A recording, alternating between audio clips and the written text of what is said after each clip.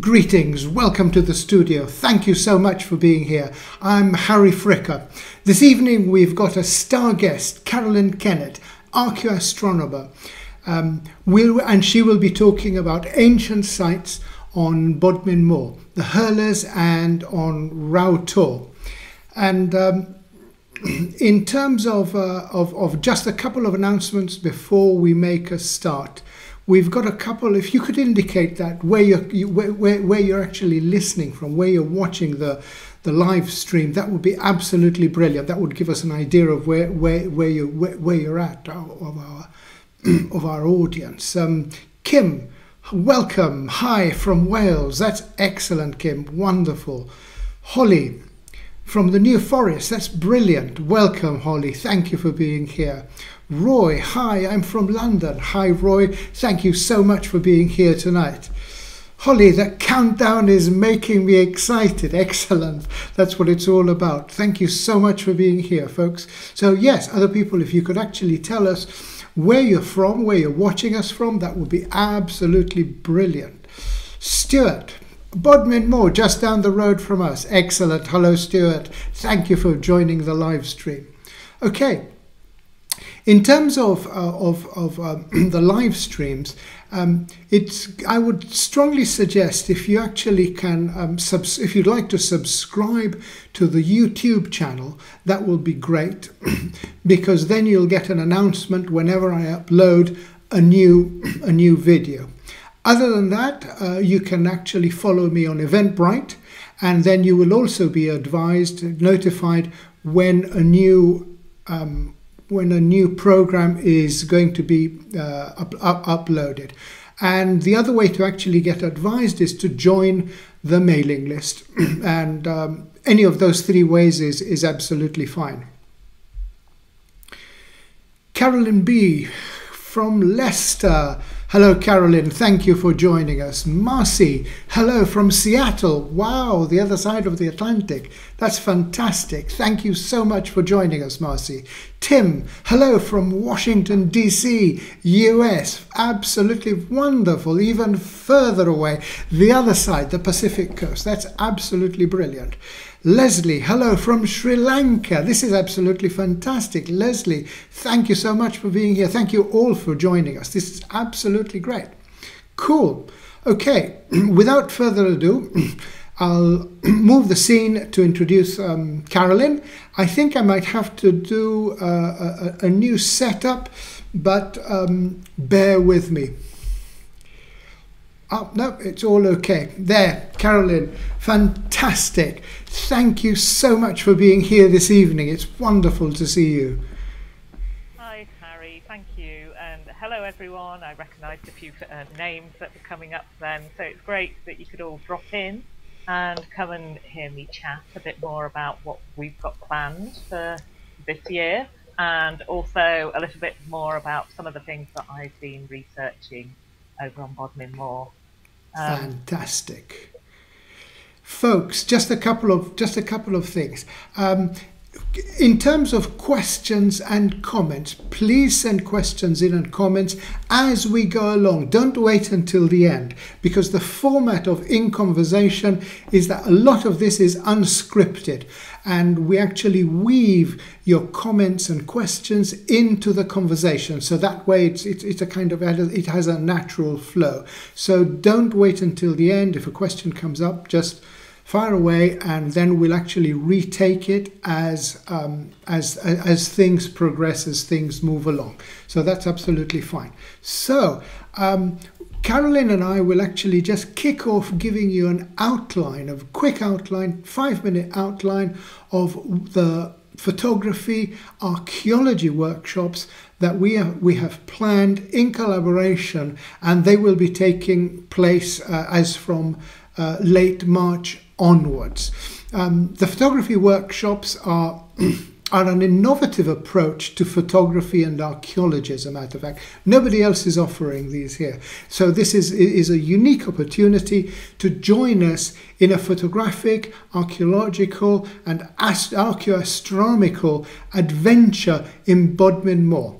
We'll be kicking off with a photography exercise in terms of framing and composition, in terms of creative image making. Then we'll move on, that will take about an hour. Then we'll move on to actually doing some things that are more technical and creative, actually taking photographs.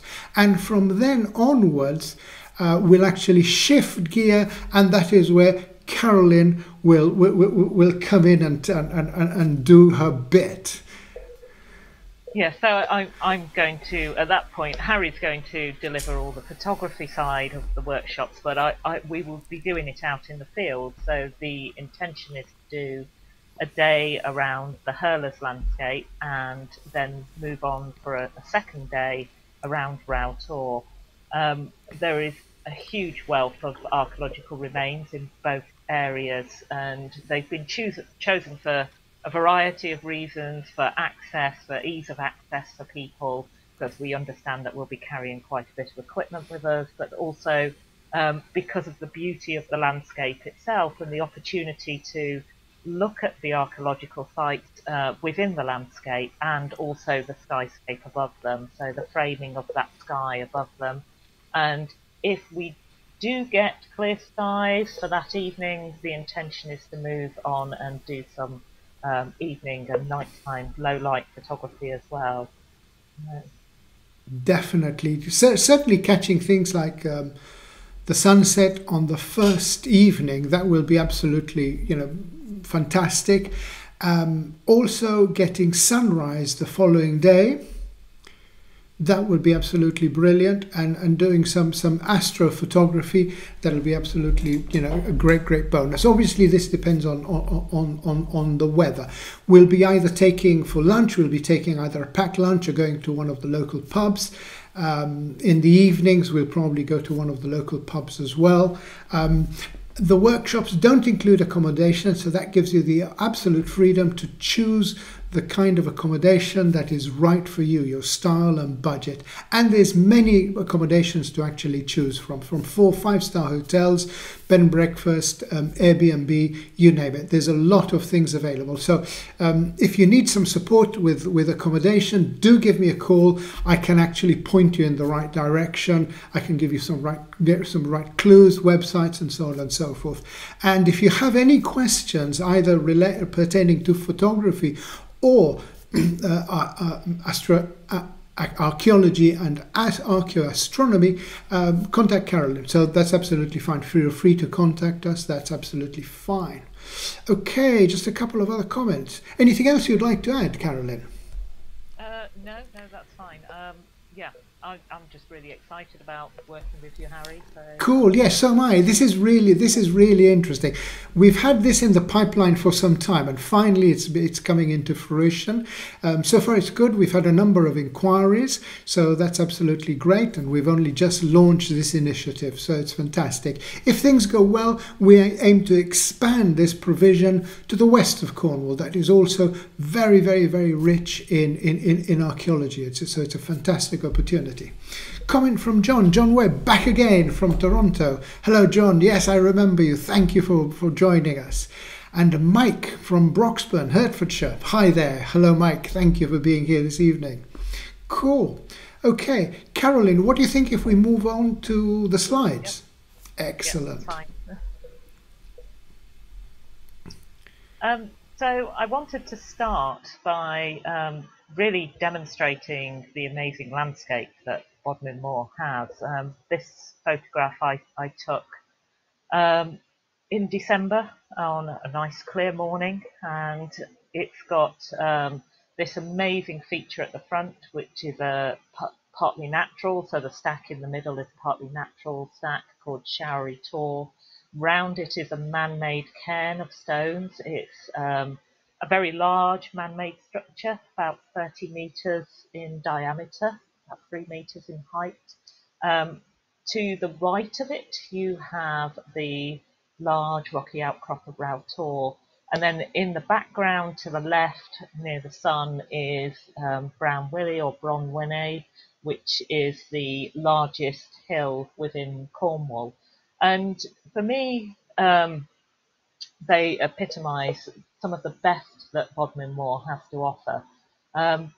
But I'm first of all going to move us back right over the other side of Bodmin Moor, because Bodmin Moor is quite a large expanse of land. It's got more moorland than anywhere else in Cornwall, and it's slightly smaller scale than Dartmoor, but it's still got wonderful opportunities to get out into some real areas of wilderness. So Harry, if you want to flip over to the next slide, and there we go. So this second one is on the other side of the moor, and this is showing the Hurlers. This was taken from a drone shot back in about 2018, and I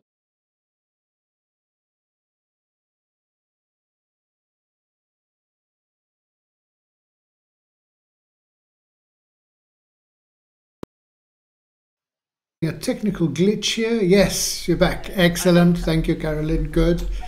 I keep dropping out, Harry, so I will drop back in as quick as I can. Yes, that's absolutely fine. It's all part of the technology. Yeah, you're here. That's what really matters.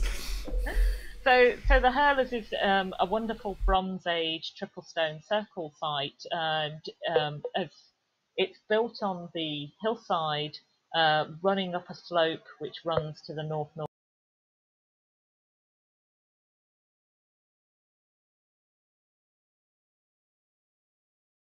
Sorry about this glitch, folks.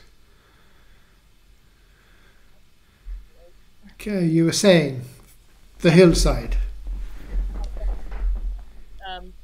Within the three stone circles, between the middle and the upper circle, is an interesting monument called, which is named the Pavement.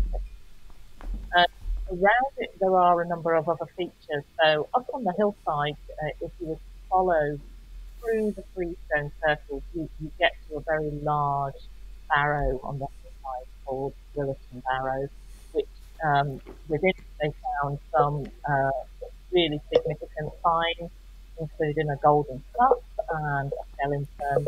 It's not been fully excavated, only part of the barrow has been excavated. You can actually see it on the centre right of the image there, the hump on the skyline. The focus of the ancient site is quite interesting because it has a number of natural large hills around it, such as Stowe Hill, which has this Neolithic stone house, which is behind my head on the left there. Once again, like Showery Tor, it has a natural feature called the cheese ring, which is a stack of those stones. So it seems to be that people within these early prehistoric periods, the Bronze Age and the Neolithic, were interested in the landscape, which were directly linked to these rocky outcrops and these interesting natural features. And within that, it's always drawing your eye line upwards.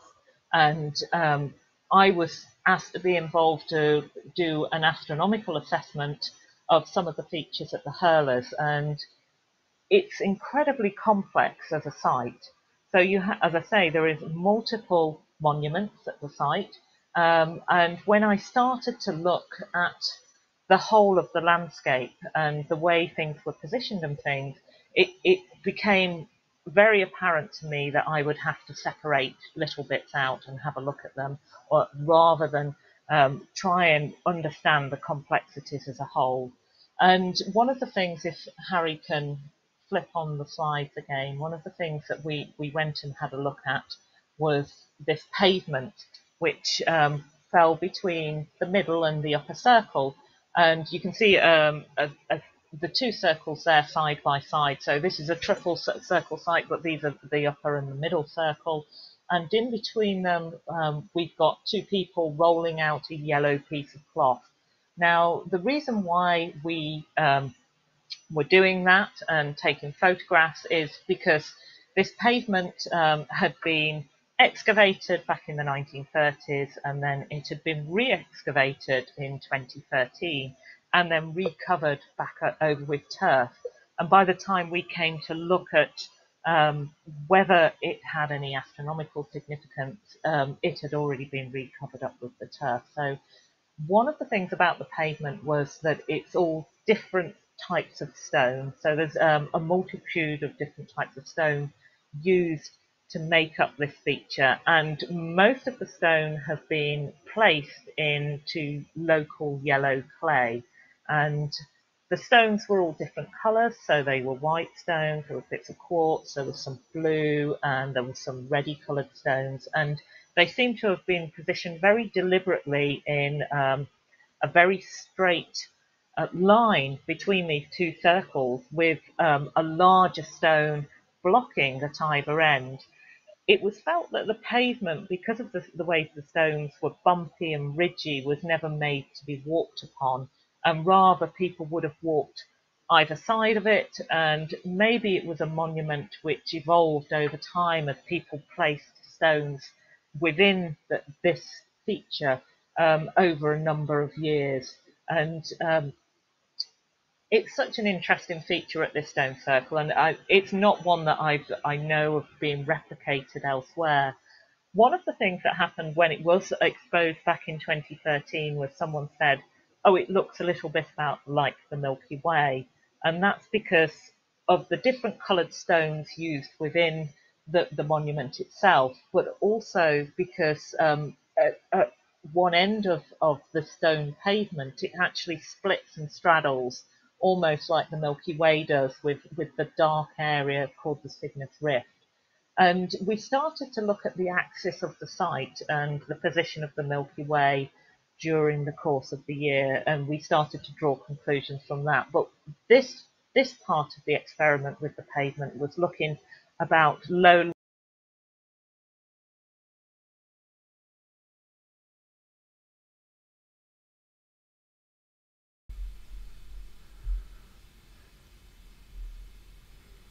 Here we are.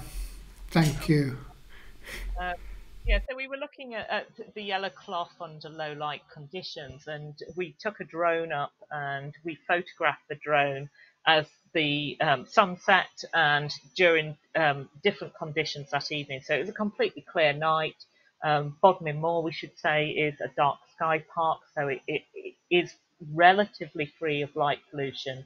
But this evening in particular, there was going to be a full moon rising about an hour after the sunset. So we had an opportunity to photograph under pure darkness and then photograph under moonlight. And we wanted to see if there was any difference for the yellow cloth against the stones themselves. And we did find that there was some element of being able to visually see the yellow cloth in the true darkness. And certainly once that moon rose, we felt that there was some element of maybe being able to see the yellow cloth more than the surrounding stones. So it might have been a feature which had been visualized under low light, but that didn't seem to be the key to the whole monument itself.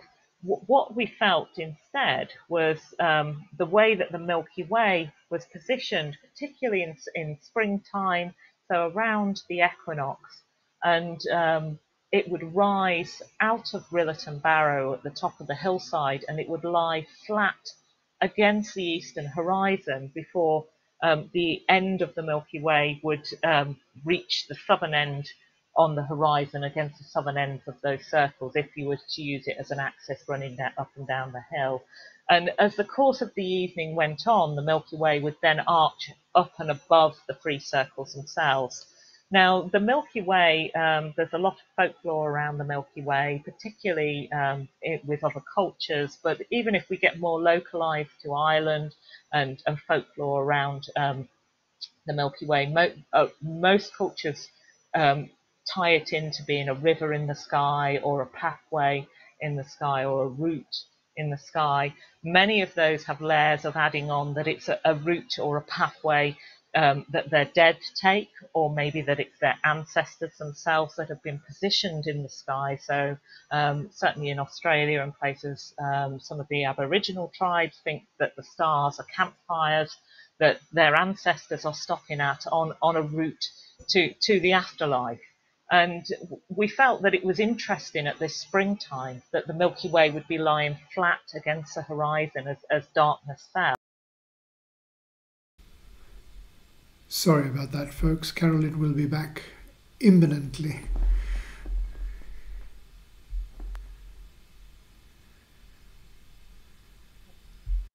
Am I all back? Yes. So, you can hear me, Harry? Yes, I can hear you fine. Go ahead. So, before it rises up and arcs overhead, and although the position of the Milky Way has moved since those Bronze Age periods, we were able to recreate that in planetarian software.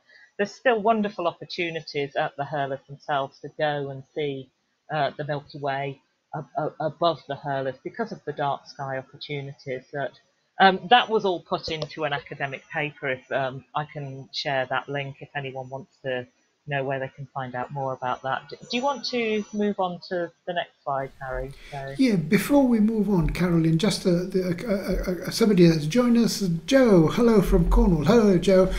Thank you for joining us. That's great. And a question from Holly. Please, could you explain the pits around there? Has there been any Mesolithic activity found? Just a note about the Mesolithic. The Mesolithic is the era before the Neolithic. The Neolithic is the beginning of the agricultural revolution. And before that is the Mesolithic, when you're looking at societies, communities that were still hunter-gatherers. Over to you, Carolyn. Okay, so the pits, it's quite an interesting landscape. So I'm not quite sure what you mean by the pits, but there are certain industrial archaeological remains where they have scooped out for bits of mining along that hillside. Then there is also remains of people training there in the Second World War. So there's multiple layers of archaeology a lot on this hillside. There's not just prehistory there. But to answer your question about the Mesolithic, so one of the issues that the archaeologists had when they excavated at the Hurlers was the extensive dating of the artifacts coming out of the Hurlers themselves. So in the pavement, there were flints that had been found which date to the Mesolithic, so which was fascinating. They don't actually believe that the pavement itself, they think the pavement would have been comparable in age to the circle, so late Neolithic, early Bronze Age, but somehow there were further remains on that hillside which were Mesolithic, which show that people were interested in that landscape much before that they were building the monuments there and leaving their marks in stone behind. Okay, Harry, if you want to flip on to the next one. Excellent. One other message from Joanna. Joe, good to be here. Excellent. Thank you. I'm glad, Joe. Thank you for being here. That's great. Okay, moving on to the next slide. He says, and another message from Holly. Just wondered if there were lunar calendar stuff. Thanks. Yeah, it's not something that we did a huge amount. There isn't any lunar alignments, horizontal alignments at the Hurlers. There isn't any evidence for that. There is at some of the other sites on Bodmin Moor. So the Stripple Stones has a big rocky outcrop called Rough Tor just above it, and that's in the position of one of the lunar standstill positions, which suggests that they had an interest in lunar alignments.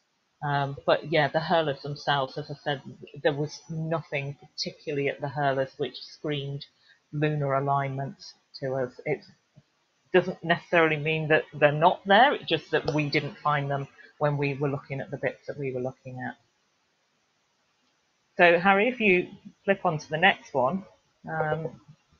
So this was another interesting theory about the Hurlers, is triple circle, and people start thinking about stars, and you start to think about Orion's belt. And this is someone stood up on a localized hill. Minions is the village with the little street lights and little house lights on. Beyond Minions, you can see 3 torches lit up, and they are torches of people stood in the stone circles themselves to demonstrate this spatial relationship with Orion's belt. Now, we did look at the position of Orion at the time that the circles were being built and laid out in the landscape, and unfortunately we couldn't find any relationship with the positions of the Tors and the outcrops and the rising Orion or the setting Orion. But it is an interesting theory, probably needs some more development work around it as to whether those three circles could have been laid out. Nope, sorry about that, folks.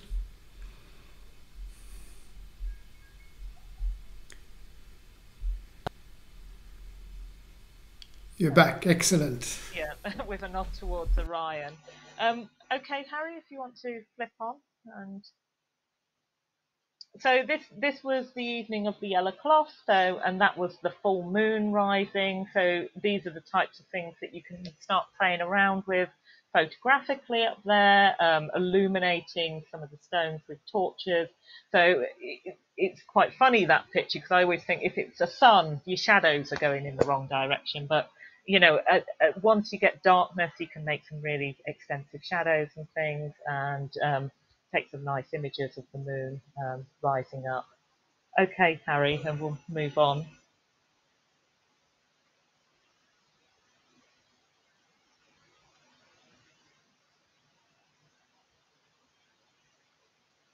Harry?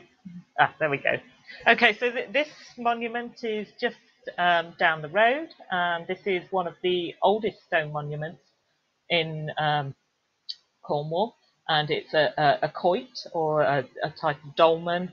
And this one is quite a large one, Trevisi quoit, and it's on the edges of Bodmin Moor, so it's not on those moorland areas. This one's actually set next to quite a small village, and it was recently excavated, and they had a fascinating find of it being positioned on a greenstone platform, which is really, really fascinating. But one of the interesting features for me as an archaeoastronomy is the hole in the top of the capstone there. And I went and had a look at this with a friend, and we were lucky enough to be on Bodmin Moor a midsummer's day a few years ago, and we went along at just gone 1:20 and took these photographs where the sun actually rose high enough in the sky to send this beam of light down onto the shadow on the ground. And if you look at the bottom, you'll see this dot, this beam of sunlight on the shadow itself. Now, whether that's something that they were trying to do, we just found it quite interesting, because the hole itself doesn't seem to have any explanation, any practical explanation as to why it would have been put into the capstone, and it would have taken quite a significant amount of work to do. Why it was 1:20, well, we're on British summertime by then, so you go an hour ahead, and we're also that 20 minutes further west from London, so that's instead of being midday on Midsummer's Day, which is the highest point the sun would reach, we moved on the clock a little bit to 1:20. But yeah, that's something you can go down and have a look yourself and see where the sun is. As I say, we were very lucky to have a clear day that day, and lots of nice sunshine. Harry, if you want to move on, and we'll move back to the other side of the moor. So back to Showery Tor. So this is very similar. The actual feature itself is very similar to the cheese ring feature, which you find above the hurlers themselves. And once again, it seems that people, particularly with Showery and its relationship, it has a long ridgeway leading to this rocky outcrop called Rough Tor. And Rough Tor itself seems to be a major focus for a lot of the ancient sites in that area. And this one, as I say, has had this huge man-made cairn built around the feature itself. And if we flip then onto the next one, because under Showery Tor and leading up to Showery Tor is another cairn, but this is a long, thin stretch of cairn, which is man-made again. it's very easy to mistake this when you're stood away from it as a field boundary, but this one was identified as a long cairn. It comes in three lengths.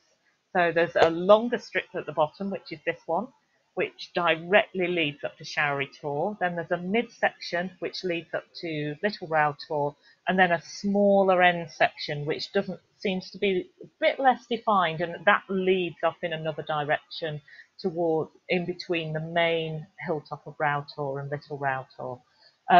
This lower section was excavated on Time Team, I think back in about 2014, and they tried to do some dating, but it came up with some inconclusive results. But the bit that they were excavating had also been used as a passing point in World War II, where they dug out and they'd used it to run armoured vehicles and things like that through the cairn itself. But what they'd actually managed to do was, when they dug into the cairn and looked at it in cross-section, they found that it was almost like a platform built up on either side with sides to it, and this platform cairn which people could have walked upon itself up and down this hillside.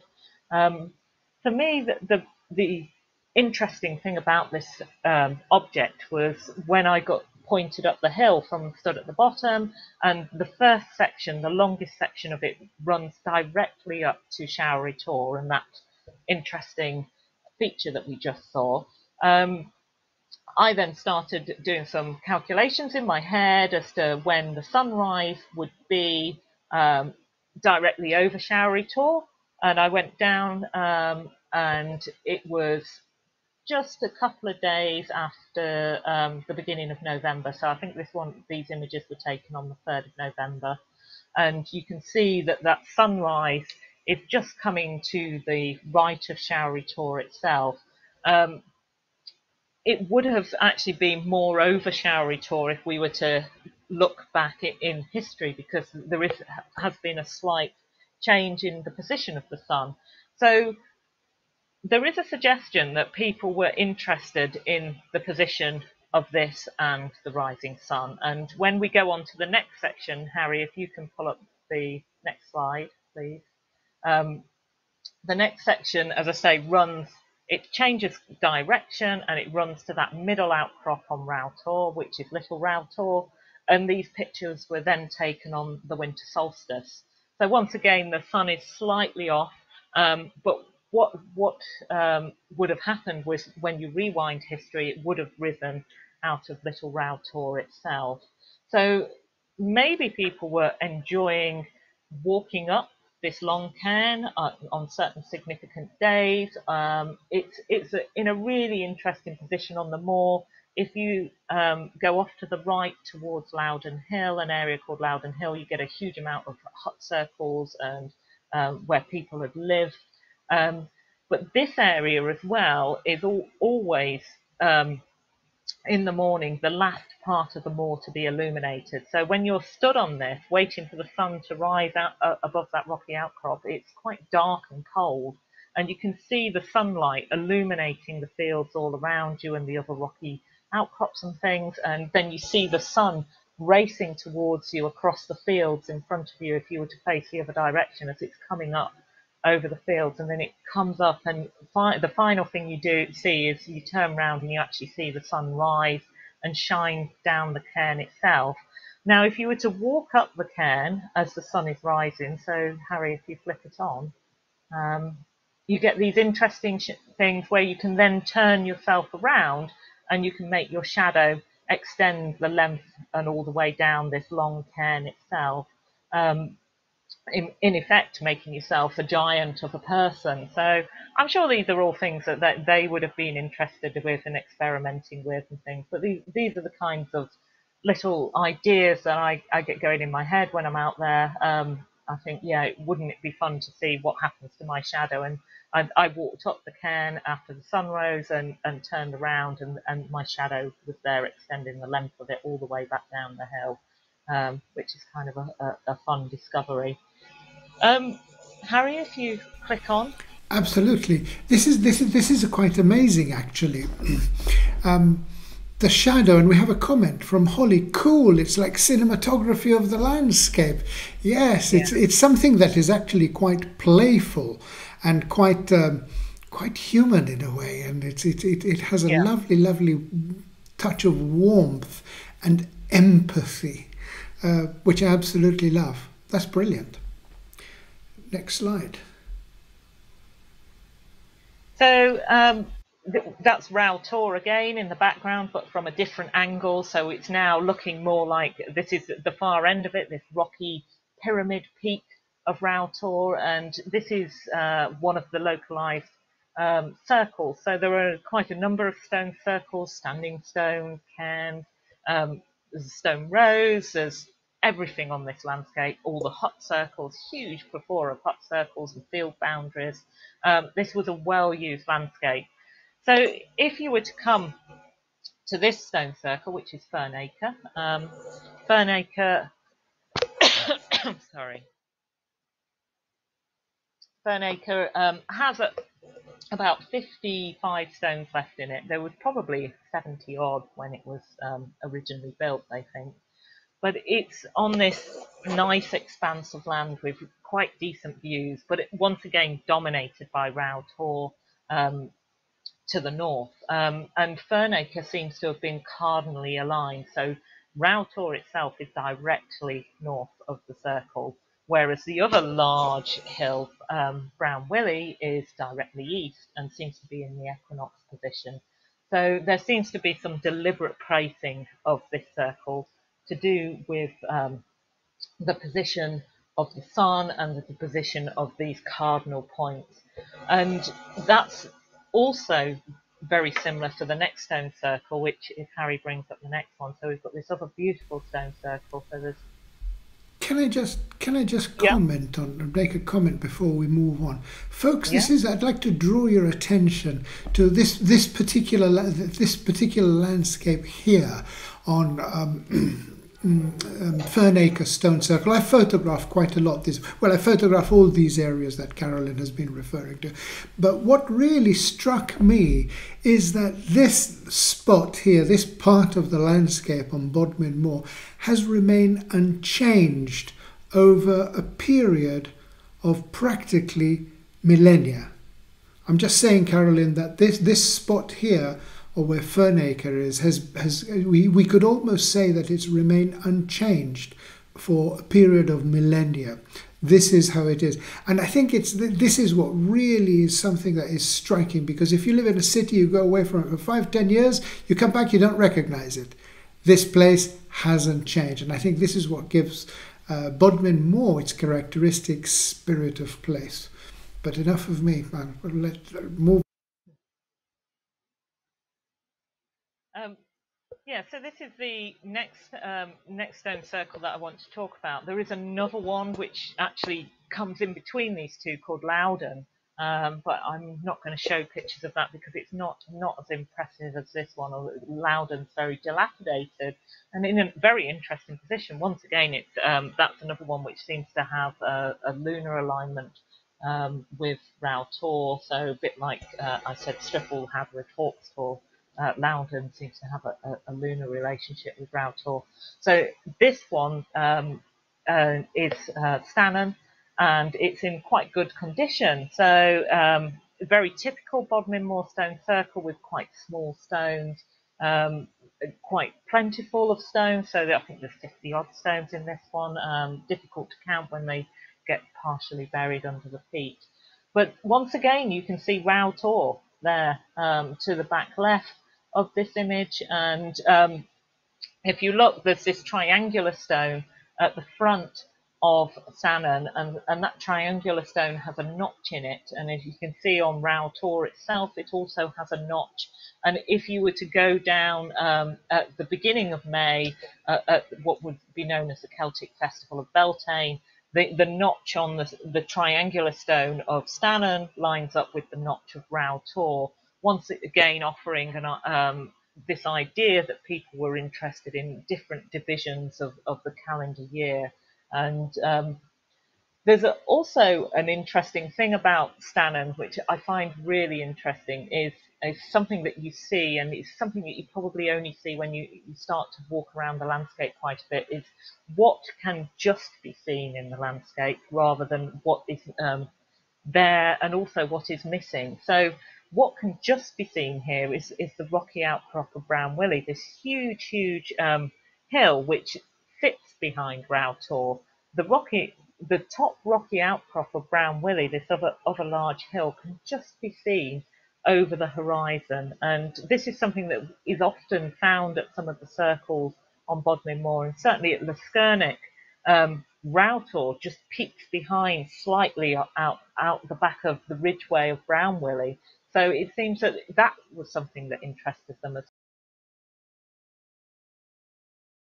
well. Sorry folks, Carolyn will be back very shortly. Excellent, thank you. You're back. So they were very interested in the landscape and this almost playfulness of where the positions of certain hills and tors were, and what could be seen, what was missing, and those are the types of things that I go and look for when I'm on a site. So if you're on a site and something like Rough Tor really dominates, and as you start walking around all of the different features, is Rough Tor still dominating the skyline, or has it become less of a feature, or have they made it slightly hide away? And those are the types of things that interest me as well.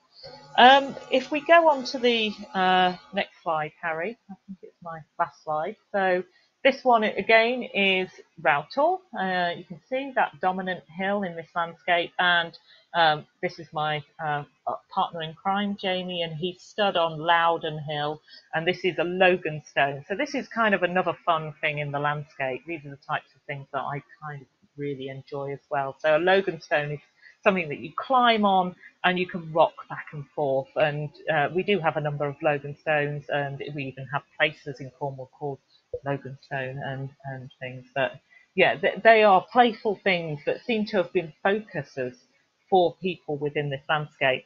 So between where he stood on that stone and Rough Tor itself is where the majority of the hut circles are. And what is interesting is a huge amount of those hut circles have their doorways facing that Logan stone. It's almost like they wanted to frame, as they opened their doors in the morning, the first thing they saw was this fun object that was in the landscape. And it's worth going out and having a look at some of those huts and seeing what direction those doors. I got told this by an archaeologist, Peter Herring, and I went down and did this, and it was absolutely fascinating to go around and see that, and see that they had kind of an interesting mindset about these things, and enjoyed them perhaps as much as we do as well. And I think that's me done chatting about all the fun things that I like in those two areas. And yeah, I'm sure Harry might have something to add, or if there's any questions. That's excellent. Thank you so much, Carolyn. That's absolutely brilliant. Folks, if you have any comments or questions, please go ahead. This is your chance to ask questions. That's an incredible presentation. Thank you so much. It's really detailed, and your wealth of knowledge is absolutely fabulous. I'm astounded. I love it. And bear in mind, folks, that also during our photography and archaeology workshops, we will be looking at all, if not most, of these sites that Carolyn has spoken about this evening. So this will be a great opportunity to actually go there. And I think that one of the things that is fascinating for me photographing on this landscape is the scale, the intimacy, and the proximity that you can actually reach. You can walk, you can just sit there, stand there, take it all in, take the landscape in, and that in itself is an amazing feeling, an amazing sensation. But also having the knowledge of the alignments and the playfulness that Carolyn mentioned in the landscape, I think that kind of brings these monuments to a kind of different perspective, more of a human perspective. We're talking of, they are us, we are them. Couple of comments have just come in. Lila, Really interesting and lovely pictures. Thank you, Lila. John Webb, it's hard to estimate how many people were required to construct the circles and quoits. Good question. Yeah, I agree with you, John. I think some of the smaller circles were local communities, but the quoits themselves were massive undertakings. The capstones on some of them are incredibly heavy. And yeah, I don't think we really understand how they achieved some of these things still. So amazing. Yeah. It's quite because I've been thinking about this as well in my visits there, and especially when we look at the early one, the quoit, the Trethevi quoit.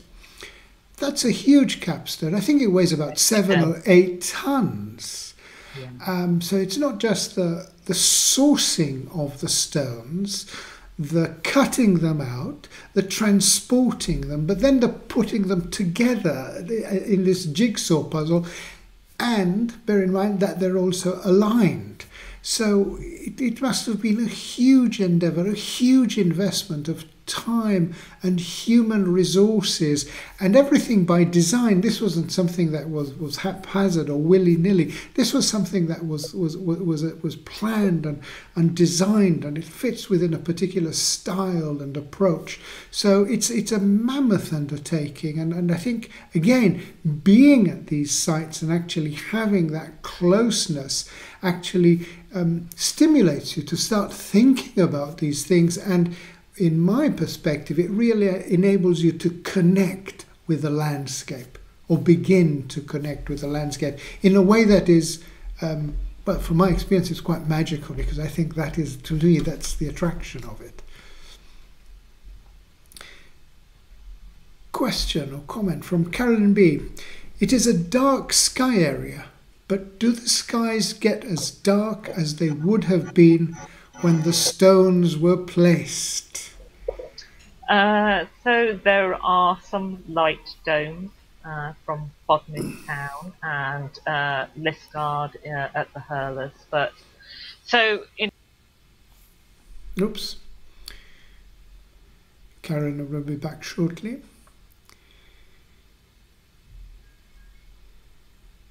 Here we are. Good. So yeah, so I'm just saying there are some distant light domes from those surrounding towns to the park, and there are some villages within the Bodmin Moor itself. There is also the A30, which cuts over the top. So no, it wouldn't be as dark as in historic times, but we have to think that people would have also had certain amount of fires and reliance on light that they would create themselves after dark.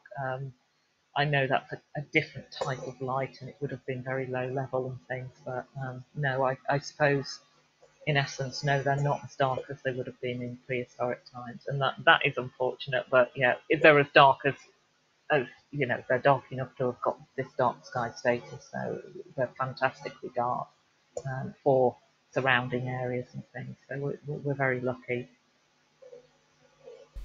Yes, on that note of the darkness, it's in areas like here near Rough Tor.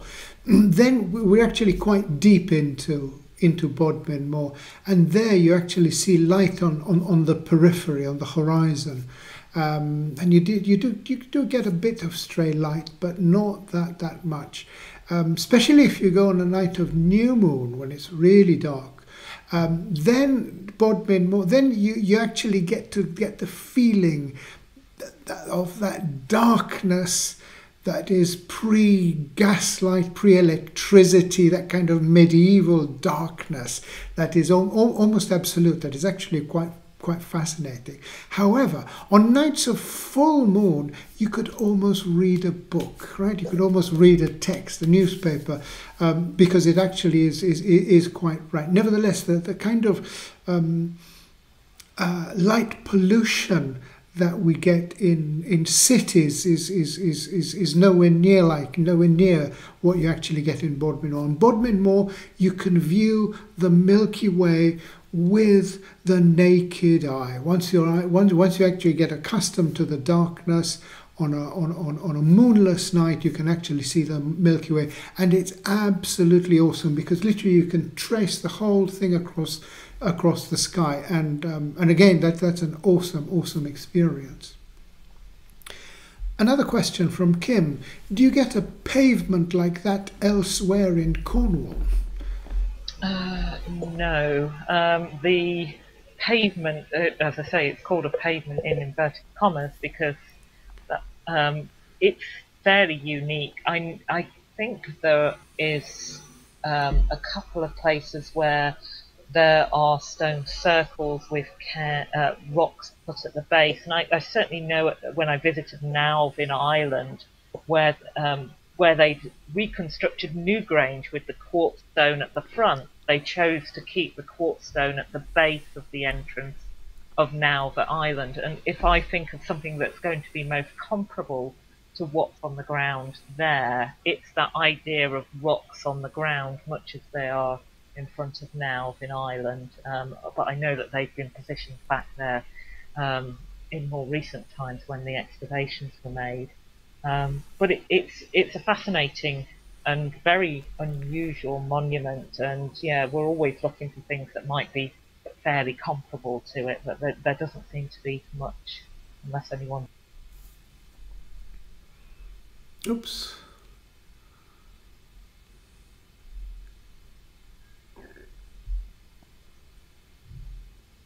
Here we are. Anything, any other examples? It's always fascinating to hear if they've got other places where they've seen things that are comparable. But yeah, it is very unusual. And one thing that I found unusual as well is they never excavated between the southern and the central circle, so there could be a similar pavement running between those two, or even above that upper circle leading to Rillerton. They've never done a large scale excavation up that upper end. There could be another section to it somewhere on that hillside that they've just never discovered. There's always more to be found in these places. I think we are incredibly privileged to actually have these sites at Bodmin Moor, because they are amongst the best preserved prehistoric sites in Britain, upland in upland terrain, the best preserved prehistoric sites, which is absolutely amazing, and it's just around the corner for us. So to actually be able to explore these places, you're looking at something that has actually survived from around 4000 BC to this day. In some cases, it's almost survived untouched, or practically untouched. So it's really amazing. So do join us for the photography workshops. Holly, this is a comment. Do you think that motivation of settlement is guided by liminal places rather than resources? How comparable do you see land versus sky as landscape? I don't have quite start on that one, Holly. I think that people were motivated by settlement by, there's certainly a motivation to live in these spaces.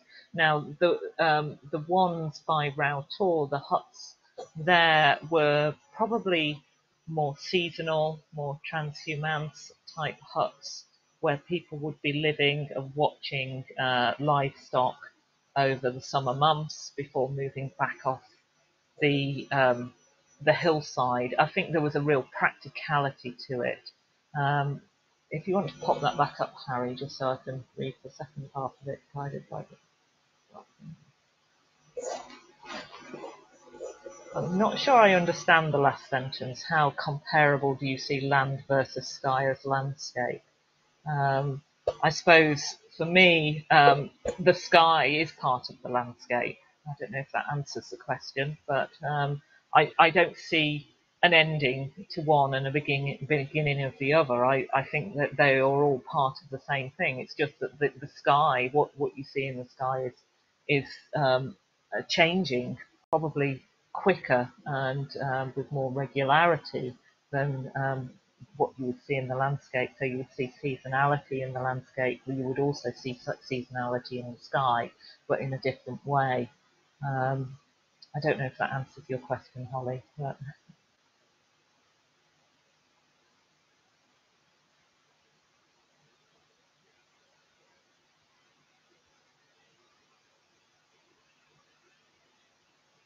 Harry, I can't hear you. Sorry, I muted myself there. Sorry, I'll start again. I was talking to myself there. Monologue. In the couple of texts that I've read, a few texts that I've read regarding Bodmin Moor, but also Dartmoor, I've read that 4000 BC, the weather was warmer. However, I don't know how much warmer. Now that's something interesting. So it wasn't as cold or as wet as it is now. That's the first thing. Also, you need to consider, Holly, that these places were inhabited over periods of millennia. Right? So Carolyn mentioned that in the pavement on the Hurlers, they found Mesolithic tools and arrowheads and other objects. So they've been since, these places have been there since the late Mesolithic, throughout the Neolithic, and into the Bronze Age. They were there for, these people were there for millennia. And one of the things that really struck me, and I just can't get over it, is that there's practically no evidence of them living there. They've left, there's very, very, very little. The arrowhead, the odd axe, the bit of shard of pottery here, there. Practically no human remains, very, very few. A bit of charcoal here and there, and that's it. And I think when you juxtapose that in with what we are doing now in the Anthropocene, where in the last 150 years we're burying ourselves in our own rubbish. Sorry, I'm gone into a bit of a tangent, but that is something actually to consider. So yes, the motivation to actually be on the land and to belong in the land and to create these monuments that are very much about belonging to the land, heritage. I think, yes, the land played a huge role, and I totally agree with Carolyn that what's the difference between the land and the sky? Well, there is none, really, especially for an agrarian society. Tim, so excited to hear about the workshops. How similar are the sites on Bodmin Moor to elsewhere in Cornwall, such as Penwith? Hi Tim. Yeah, so there's some similarities. We have stone circles at both ends. There's the quoit is similar, but Bodmin Moor is a larger expanse of space where I think you get more of a feel of how the landscape played a part with how they were moving and choosing where to site these monuments. And Penwith, there's much more focus on the sea as well. So you've got that added element of the coastline and the access to the sea and what the sea meant to the people in Penwith. Whereas here, we're with this landlocked area of very upland area. So it's got some similarities, but there are certainly some differences as well. But yeah, so a lot of the monuments are similar in some ways, but yeah, certainly the stone circles are slightly different in that they contain many more stones, and they. Oops, sorry about that. Here we are. Hello. I was just saying the stone circles tend to have smaller stones on Bodmin Moor. They have slightly larger diameters. There has been the suggestion that they predate the stone circles in Western Cornwall, but there isn't the archaeological evidence back up, so the dating back up as yet. You also get some really interesting things down west that you don't get on Bodmin Moor, so you get the courtyard house villages and the fogus, but they're not evident on Bodmin Moor. You get these colonial style passage graves in West Cornwall that aren't on Bodmin Moor, but equally, as I say, Bodmin Moor, you get these impressive landscapes that these monuments are embedded in, and yeah, it makes fascinating stuff. Excellent. Comment from Kim. The acoustics by Fernacre are fab. I stood in the circle and could be heard talking from the road. Indeed. That's the way. Indeed. Excellent. Well, Carolyn, this has been a fantastic presentation. Thank you so much. It's been absolutely brilliant. Oh, thank you, Harry. It's always good to come on and chat. So great stuff. Good, and I'm really looking forward to our workshops. So that should be absolutely fascinating, because you're actually getting. It's a really interesting. It's going to be a really interesting workshop, because we're going to take a multidisciplinary approach. There's going to be photography, there's going to be archaeology, and there's going to be archaeoastronomy, as well as other bits and pieces, which will actually fire your imagination, and these will feed in beautifully towards producing your photographs. So we won't be just taking photographs of the monuments themselves, but also of the monuments within the broader landscape and the broader landscape itself, which is absolutely fascinating. So in a way, you've got the three elements to the story: the monument, the location of the monuments within the landscape, and the broader landscape itself. So yeah, absolutely. Cool. Anything else you'd like to add? No, I think we're there, Harry. So that's fantastic. Once again, Carolyn, thank you so much. It's great to see you. Thank you so much. And we'll draw tonight to a close. Bye, Carolyn. Bye. Great. That was absolutely fantastic. Fascinating insight into the landscape of Bodmin Moor, the prehistoric landscape into the Bodmin Moor. I think what really it throws up is more questions than answers. But I think it's that being able to ask different questions, to ponder, and to imagine. I think this is the wonderful thing. So yeah, next week I'll be talking about my own work on photographs of Bodmin Moor, all of which covers most of the areas, if not all of the areas and locations that we were looking at this evening. And I'll be showing some traditional landscapes, some astrophotography, as well as some of the experimental photography that I've also been conducting there, long exposures and so on and so forth. So do join us next week, same time, 8 p.m. UK time, and I look forward to seeing you then. Excellent. Roy, thank you for your comment. Thanks, Carolyn. That's great. Thank you for being here, Roy. Fantastic. Excellent. Okay, you have a very good evening. Have a great week ahead, and thank you so much. Good night. Bye for now.